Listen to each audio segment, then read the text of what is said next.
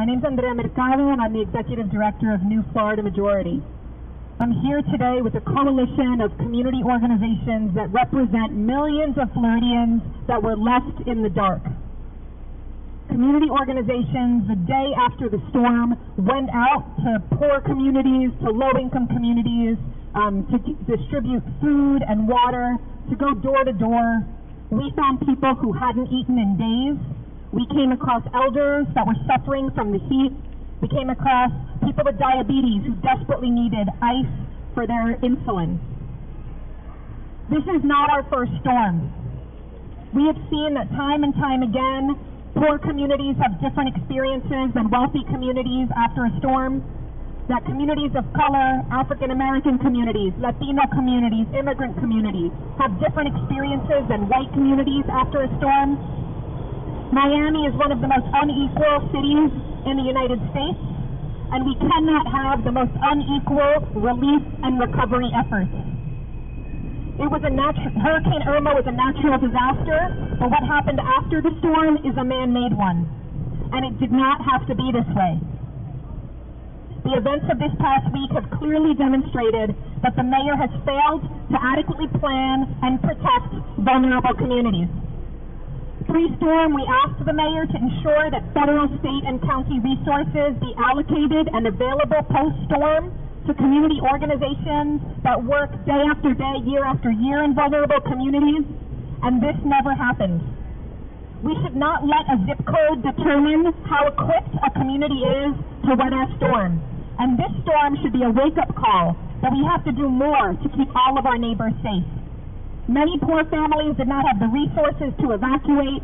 They did not have the resources to purchase supplies, and they suffered after the storm.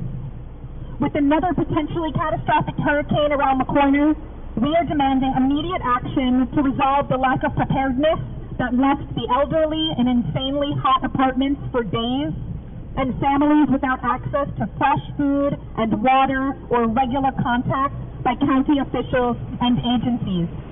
We demand full transparency and accountability on the part of the mayor and his administration. And specifically today, as we gather outside of the County Commission's public hearing on the budget, we're calling for equity in emergency response. We're calling for power for all. We're calling for action on climate. We're calling to stop transit cuts. And we're calling for affordable housing.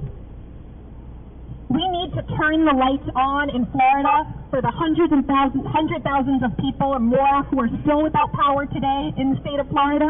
But we also need to turn the power on the issues that have been plaguing our communities for years. There are 3 million people across the state living in poverty. We know that here in Miami-Dade, we're dealing with inequality and structural racism every day. And we demand accountability and transparency, and together we'll be calling for equity in relief and recovery efforts. I'm going to give it over to Maria Rodriguez, the Executive Director of the Florida Immigrant Coalition. Maria. Good afternoon. As Andrea said, today we're here on the eve of the conversation around the budget. The budget is a moral document that reflects the priorities of this community. All of us, 6.8 million people, were displaced on Hurricane Irma. We had the experience of being without water, of fearing for our lives, of not having food.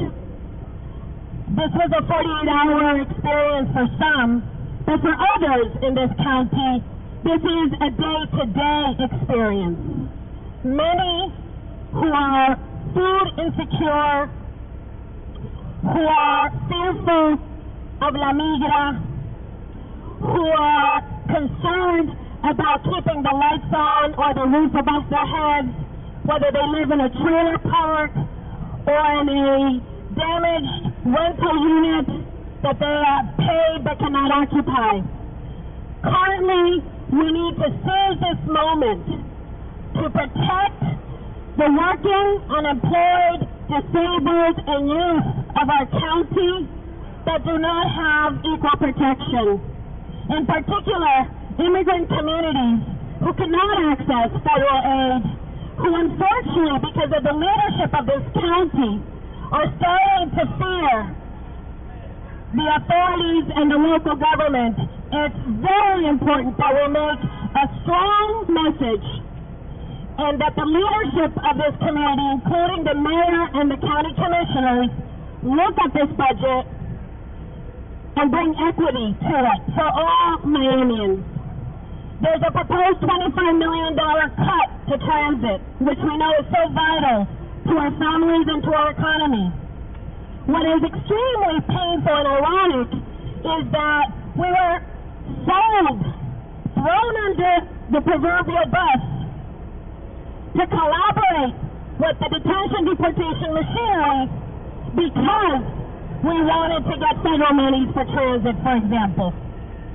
So we are here to say that the political will of this community needs to take all of our communities into account as we look at this budget, needs to take the reality of climate change into account as we take the measures, and needs to look at immigrant families and do what many other cities have done to claim that we will not collaborate with the detention deportation machinery and that our resources should go towards supporting the future of this town. Thank you.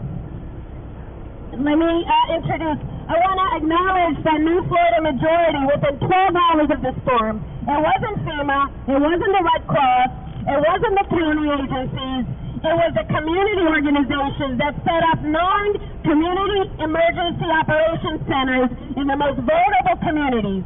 It was these organizations that were there as first responders. And I want to thank the organizers of New Florida Majority and introduce Andrea Garcia, one of the folks who was on the ground. Thank you. So I want to talk about what I experienced when I was going out there at the doors and when I was going out there in those communities that were vulnerable. I saw people that were coming out of their houses sweating. Our elders were coming out sweating. Children were coming out. And then across the block to across the street which were businesses, and they had electricity. They got electricity between 3 days. But then these other communities, our families, our elders, they had not seen electricity since it took 9 days for them to get electricity. Nobody came to them to offer them water. Nobody came to them to offer them ice. They didn't really have the resources to be able to get out of this hurricane that passed by.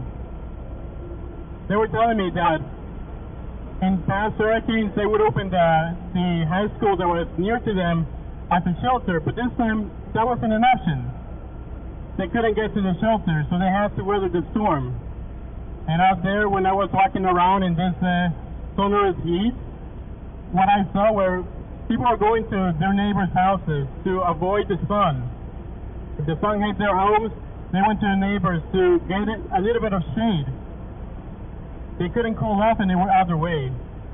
And the resources, the ice, if they had the ability to get around, if they had the ability to go and get the ice, it was far away from them. This was a neighborhood in Alabama. These are marginalized communities. These are real people.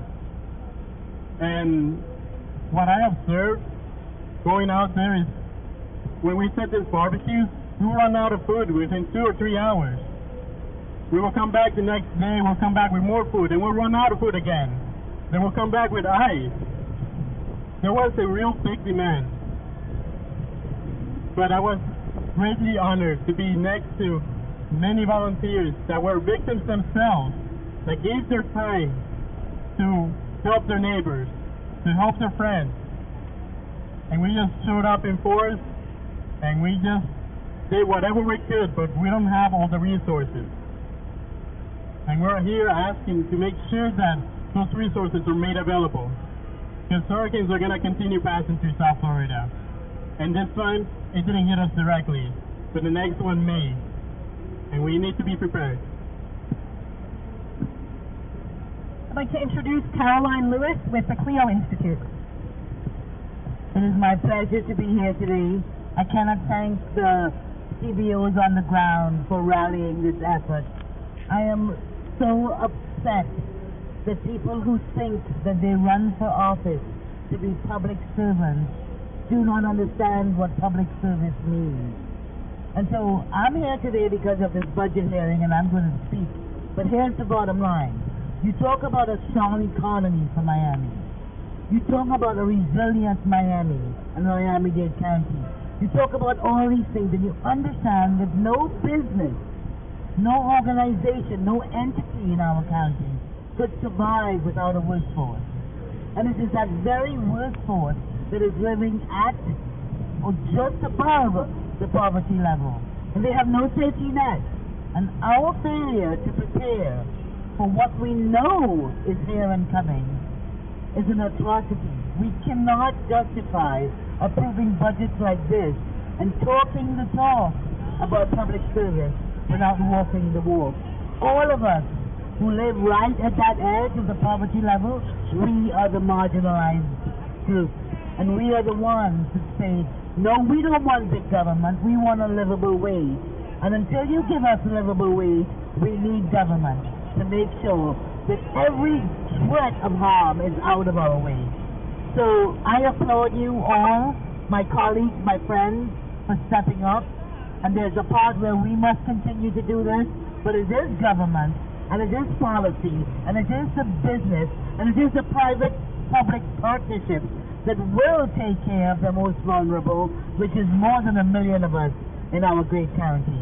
So thank you all for this, and let's keep on reminding them what public service means. And we know that this isn't over today, and we know this isn't over for the many families that suffered during the storm. There are families that were fired because the breadwinner might have been fired because they chose to evacuate or chose to prepare their home instead of showing up for work in the day before the storm. There are families that are facing eviction because after a week with no pay, families that struggle to pay bills and put food on the table might not have enough to pay rent next month. So we know that there's much more that we need to do to protect our most vulnerable communities. And today at the County Commission meeting, our coalition will be calling for equity in emergency response.